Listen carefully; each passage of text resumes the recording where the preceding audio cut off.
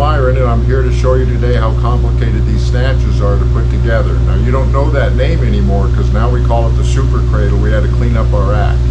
So I hope you enjoy this. We're going to install a T-case in it, and I'm going to weld one up right now for you.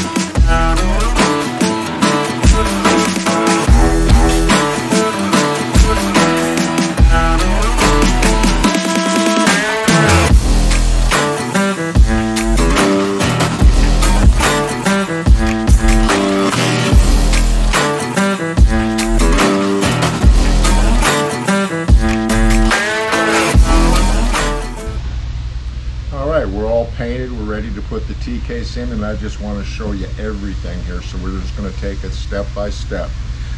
These holes back here on the rear output shaft, there's 3 holes that are going to get bolts in them. We want you to clean these out. They always have dirt in them. So it's these 3 holes right here. Take an 8mm by 125 tap. We've already done that. We just want you to run the tap down, clean the dirt out, because we are going to be using these to put it into the cradle. All right, we're going to take what we call the rib, which is this piece right here, and it has some little decorative pieces. And just hold that in, tap it with a hammer, keep the water out, because we know how you like to submarine these Samurais. So that part is ready to put on. Next, what we're going to do is we're going to put in the special made poly bushings that are made exclusively for Zuk's Off-Road by a company very well known in the world as Daystar. So these last a really, really long time. And they're really great compound. And you'll usually have to hammer these in. Rubber hammer, ball peen, piece of wood, anything will work. All right, we're ready to put the T-case in. Got to take out certain bolts. I've already pre-loosened the bolts I have to take out. So we'll give you a close-up after I take all of the bolts out so you can see which ones.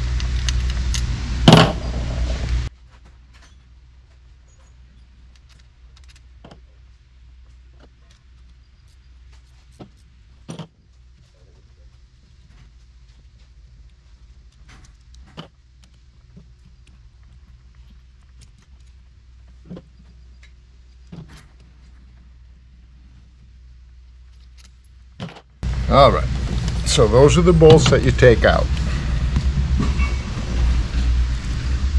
Now that we have the bolts out, I'm going to show you how I want you to drop this in. If you would take a look at the cradle, I've got the back of the cradle to my right, and what we're going to try to clear is this drain plug right here. Now, if you have a late model Samurai T case, there's some webbing right here that you're going to have to cut off to clear this and sand it to clear. But I've found that it's easier to drop them in this way.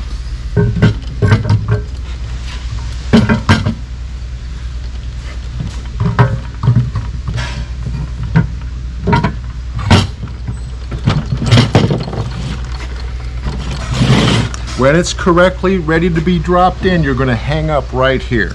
This is just the way that it's always been, and this is where I come in with the rubber hammer and tap it in. Now, it's in the cradle, but what I have to do is get all of the bolts lined up before I put it in the car.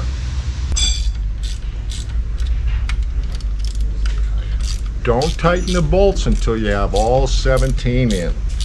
Now, if you had a rear drive shaft disconnect, or if you had a disc break on your T case, all you have to do is cut this back plate off right where my finger is. You just cut it off, and now your accessories are going to bolt on, and that's why we call this a 14 to 17 bolt super cradle.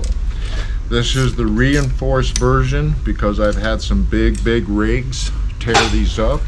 I've had some people jump off of 10-foot walls and land on rocks on this, and so we just keep making them stronger and stronger. There's a rumor I have a lifetime warranty on this. It's really not true.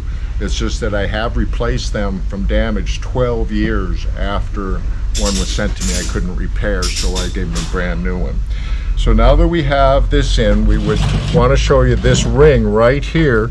You're going to put your little wire clips back for your four-wheel drive switch, but as you can see, the little half moon ring goes behind this tab right here, and then you tighten all of your bolts up. After the bolts are tightened, now what we're going to do is we're going to put on what we call the hip and the rib. The rib is going to go on the driver's side.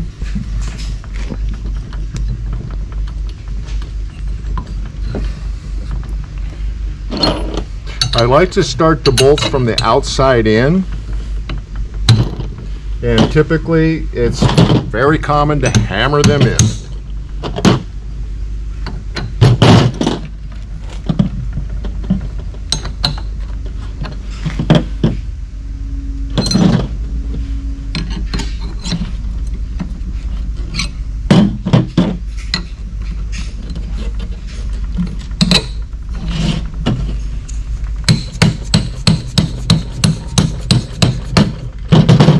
We're using nylocks.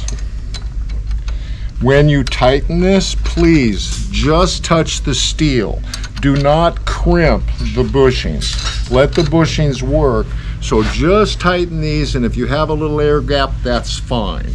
I'm going to leave these loose right now, but I want to show you something really cool for install. Just pivot it up like that. It'll make it a lot easier to install it. Now I'm going to go ahead and turn it around, and I'm going to go ahead and put in what we call the hip.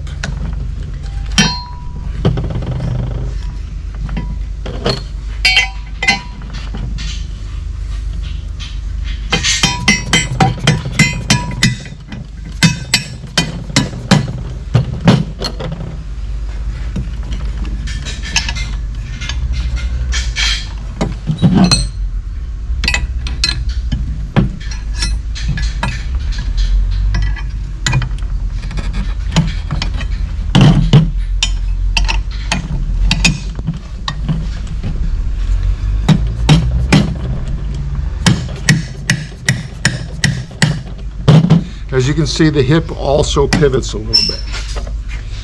Nylocks on the inside, and you can tighten these nylocks. I just didn't want to do that on this particular install.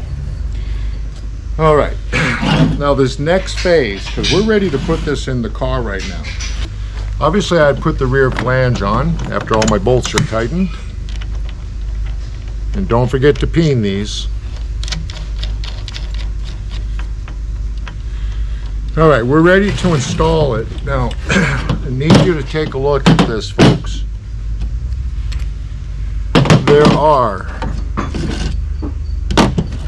1 square, 2 thins, 1 long. This has been my biggest problem for a decade, is people not putting these in the right spot. So I'm going to show you where these go as I install the cradle. The first piece we're going to take and put into the frame of the Suzuki. So follow me and let's put this in the frame.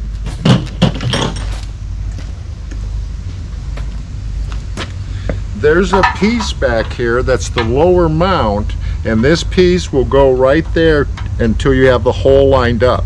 If this is damaged, pound it in and it'll strengthen this.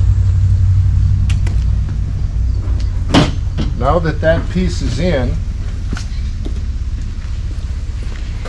the way that you want to put this in is you're going to come up from underneath and you're going to put it up on the cross member, swing it around, lift it up, and open that up. As you can see, it's already suspended there under its own weight. Now what I'm going to do is put the right spacers in the right spot.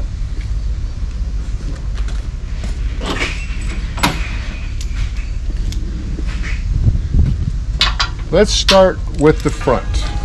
This is the hardware for the front. This was provided. And the way that this goes is it goes through the square. It comes underneath and up.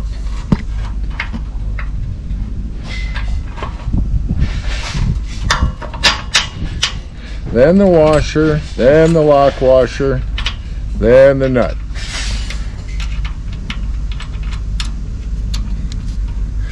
The back piece for back here is this hardware, and you're going to take a thin spacer and come up from underneath the frame into the threaded nut that's welded on.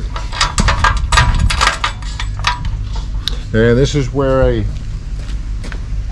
tool like this is going to help you align that.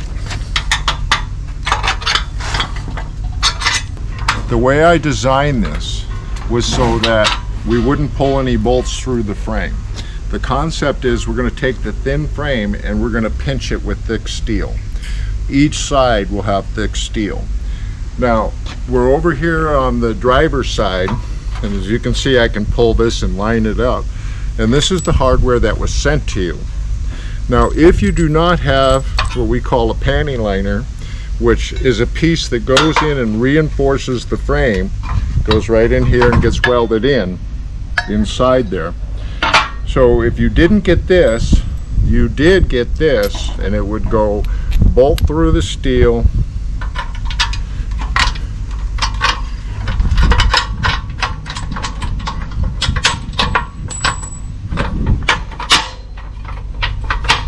then the washer, then the lock washer. And that is how we put in a super cradle. Thank you very much. Hope you liked the video. Going to have a lot more of them real soon. Thank you. Bye, everybody.